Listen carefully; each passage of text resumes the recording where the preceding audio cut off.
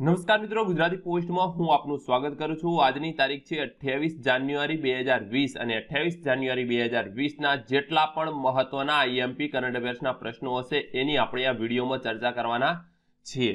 તો મિત્રો આ પીડીએફ જો તમને આ વિડીયોની પીડીએફ જોઈતી હોય તો નીચે description લિંકમાં Telegram group Gujarati પોસ્ટની link આપેલી છે, જેના પર ક્લિક કરી તમે હમણાં જ જોડાઈ જાઓ, જેમાં તમને આ વિડીયોની પીડીએફ મળી રહેશે।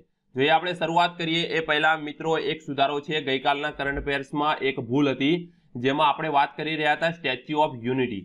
એમાં સ્ટેચ્યુ ઓફ યુનિટીમાં જે 10 મુદ્દા હતા એમાં જે સ્ટેચ્યુ ઓફ યુનિટીનું નિર્માણ જેમણે કરેલું છે રામ વી સુથાર। શું છે મિત્રો? રામ વી સુથાર જે છે એમણે આ ડિઝાઇન તૈયાર કરી છે અને એમાં એમને પદ્મ વિભૂષણ જે એવોર્ડ લખવામાં આવેલો છે એની જગ્યાએ પદ્મભૂષણ છે મિત્રો, યાદ રાખવાનું છે પદ્મભૂષણ। ઠીક છે, આનું ધ્યાન શિવમ ચાવડા દ્વારા દોરવામાં આવેલું છે, નીચે કમેન્ટ તમે જોઈ શકો છો। હવે વાત કરીએ આપણે રામવી સુતારની વાત કરીએ તો રામવી સુતારનો જન્મની વાત કરું તો મિત્રો 19/2/1925 રોજ થયો હતો। 19/2/1925 આમનો જન્મ ગોંડુર ખાતે થયો હતો, ધુळे જિલ્લામાં મહારાષ્ટ્ર ખાતે થયો હતો।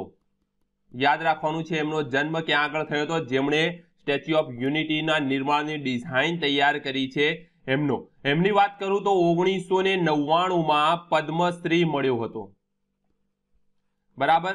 પછી 2016માં પદ્મભૂષણ મળ્યો હતો। પછી 2018ની વાત કરું તો ટાગોર એવોર્ડ મળેલો છે। ટાગોર સાંસ્કૃતિક માટે આપવામાં આવે છે, આપણા દેશની જે સંસ્કૃતિ છે એના માટે ટાગોર એવોર્ડ। તો આ જે વસ્તુ છે રામવી સુથારને મળેલી છે, જેમણે આપણે ડિઝાઇન કરેલી છે સ્ટેચ્યુ ઓફ યુનિટીની। 182 મીટર ઊંચી છે, જે વિશ્વમાં સૌથી ઊંચી પ્રતિમા છે। તો બસ આટલું ખાલી ગઈકાલના કરંટ અફેર્સમાં સુધારો કરવાનો છે। હવે આપણે વાત કરીએ આજના કરંટ અફેર્સની 28। શરૂઆત કરીએ એ પહેલા આપણે ગઈકાલના પ્રશ્ન વિશે ચર્ચા કરી લઈએ મિત્રો। ગઈકાલનો પ્રશ્ન હતો તાજેતરમાં જાહેર થયેલ પદ્મ પુરસ્કારો પૈકી બાલકૃષ્ણ દોશીને કયો પુરસ્કાર એનાયત થયેલો છે? તો મિત્રો સાચો જવાબ છે પદ્મભૂષણ। પદ્મભૂષણ જે એવોર્ડ છે બાલકૃષ્ણ દોશીને મળેલો છે। બાલકૃષ્ણ દોશી જે છે એ આર્કિટેક્ટ છે। હવે વાત કરીએ આપણે પદ્મ પુરસ્કારોની મિત્રો। પદ્મ પુરસ્કારોની વિસ્તૃતમાં ડિટેલ જોઈતી હોય તમામ પદ્મ પુરસ્કારો તો ઉપર આઈ બટન ઉપર ક્લિક કરી તમે આ સંપૂર્ણ આખો વિડીયો પદ્મ પુરસ્કારોનો બનાવેલો છે, સંપૂર્ણ ગુજરાતીમાં છે, તમે જોઈ શકો છો। હવે વાત કરીએ આપણે થોડી ઉપર છેલ્લું માહિતી મેળવી લઈએ તો 141 પદ્મ પુરસ્કારો જે છે એ એનાયત થયેલા છે, જેમાં 7 પદ્મ વિભૂષણ છે, 16 પદ્મભૂષણ છે। જે 16 પદ્મભૂષણો પૈકી એક બાલકૃષ્ણ દોશી ગુજરાતીને આપવામાં આવેલો છે। 118 પદ્મશ્રી છે। હવે વાત કરીએ કયા ક્ષેત્રમાં આપવામાં આવેલા છે, કેટલી વ્યક્તિઓને તો 32 વ્યક્તિઓને કલા ક્ષેત્રમાં, 27 સાહિત્ય અને શિક્ષામાં, 14 ચિકિત્સામાં, 12 ઉદ્યોગ ક્ષેત્રે, 11 લોકસેવા, 8 ખેલ અને 37 અન્ય આપવામાં આવેલા છે। મિત્રો આપણે વાત કરી હતી કે ગુજરાતી કયા ગુજરાતીને આપવામાં આવેલો છે, તો ગુજરાતી છે પદ્મભૂષણમાં એક એવોર્ડ આપવામાં આવેલો છે બાલકૃષ્ણ દોશી, જેમને આર્કિટેક્ચર ક્ષેત્રે આપવામાં આવેલો છે।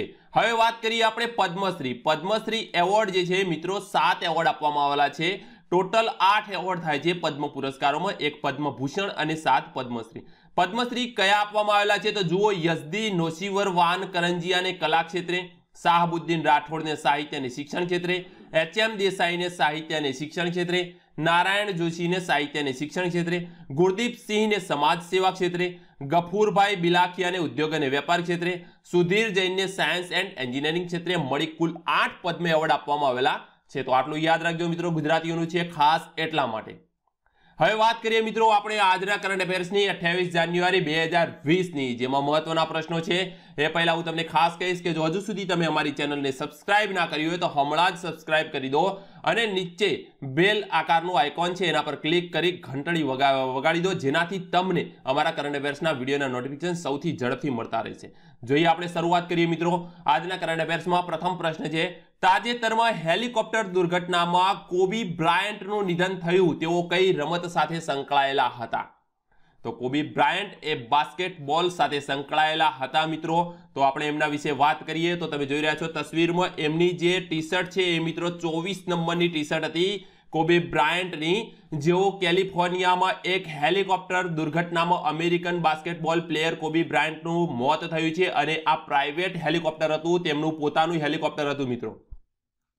વાત કરું કે બાસ્કેટબોલ ઇવેન્ટ માટે સિકોરસ્કી S-76B હેલિકોપ્ટરમાં જઈ રહ્યા હતા. તેઓએ હેલિકોપ્ટર કૈલા બેસસ શહેર પરથી પસાર થતું હતું. એ સમયે આગ લાગી હતી અને ક્રેશ થયું હતું.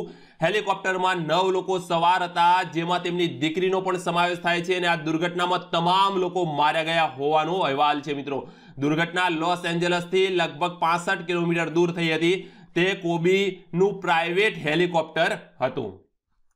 વાત કરીએ આપણે કોબી બ્રાયન્ટની, તો એમના વિશે જોઈએ તો 41 વર્ષીય છે તેઓ. કોબી પ્રતિષ્ઠિત નેશનલ બાસ્કેટબોલ એસોસિએશન એટલે કે NBA, જેમાં અમેરિકાની 29 ટીમો અને કેનેડાની એક મળી કુલ 30 ટીમોનો સમાવેશ છે આ NBAમાં, જેમાં 20 વર્ષ સુધી તેઓ રહ્યા છે અને આ દરમિયાન 5 ચેમ્પિયનશિપ્સ પણ પોતાના નામે કરી છે.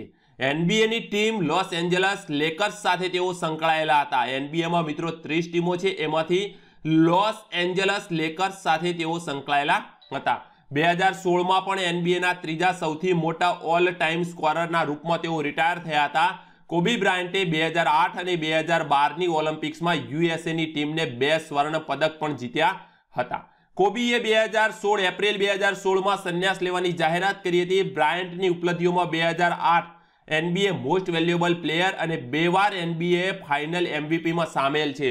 તેઓ 2 વાર NBA સ્કોરિંગ ચેમ્પિયન અને 2 વાર ઓલિમ્પિક ચેમ્પિયન પણ રહ્યા હતા. તેઓએ 2018માં બાસ્કેટબોલ પર બનેલી એનિમેટેડ ફિલ્મ માટે ઓસ્કાર એવોર્ડ પણ જીત્યો હતો.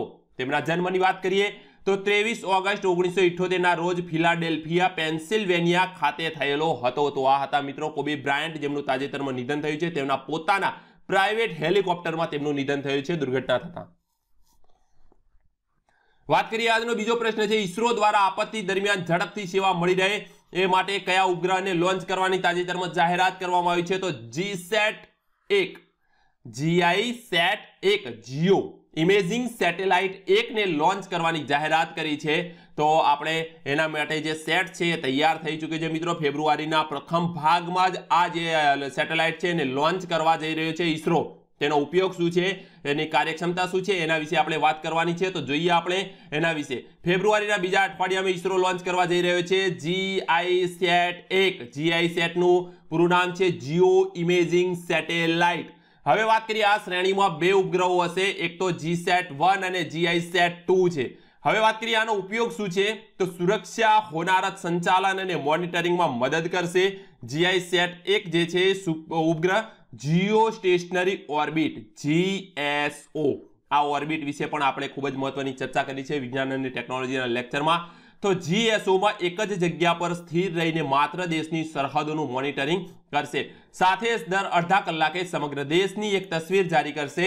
GISAT-1 સેટેલાઇટનો ઉપયોગ દેશના વિકાસ કાર્યો માટે થશે. આનાથી પાકિસ્તાન અને ચીનની સરહદો પર પણ સતત ઝીણવટપૂર્વક નજર રાખી શકાશે અને પાકિસ્તાનથી થતી જે ઘૂસણખોરીઓ છે, હલચલ જે છે એના પર સીધી નજર રાખી શકાશે. હવે વાત કરી લઉં તમને એકવાર ફરીથી GSOમાં એક જ જગ્યાએ સ્થિર કેમ હોય છે? તો મિત્રો તમને ટૂંકમાં માહિતી આપી દઉં. અહીંયા આગળ પૃથ્વી છે, અહીંયા આગળ તમે જોશો તો GSO છે, બરાબર. GSOમાં જીઓ સિંક્રોનસ ઓર્બિટ જે છે એમાં સમક્રમિક કક્ષા હોય છે અને ભૂસ્થિર કક્ષા 2 હોય છે. જેની વાત કરીએ વિષુવવૃત્તથી સમકક્ષમાં હોય એ કક્ષાને આપણે વાત કરીએ તો જીઓ સિંક્રોનસ કહીએ છીએ, બરાબર. તો અહીંયા આગળ જે કક્ષા છે એમાં ગ્રહની પરિભ્રમણ કક્ષા પૃથ્વીની અને પૃથ્વીની ધરીભ્રમણ કક્ષાનો સમય એક સરખો હોય છે. એટલે કે પૃથ્વી જેમ જેમ ફરે છે એમ એમ આ ઉપગ્રહ પણ પૃથ્વીની આજુબાજુ પરિક્રમણ કરતો હોય છે. એટલે એક જ સમય એક જ જગ્યાએ સ્થિર જોવા મળતો હોય છે. એના કારણે તમે મોનિટરિંગ કરી શકો છો. આપણે વાત કરીએ IRNSS જે આપણી છે એના તમામ 7 ઉપગ્રહો આ કક્ષામાં મૂકવામાં આવેલા છે. હવે વાત કરીએ આપણે સેટેલાઇટ સિરીઝમાં 2 ઉપગ્રહ લોન્ચ કરવામાં આવશે, જેમાં GISAT-1 અને GISAT-2 જે છે.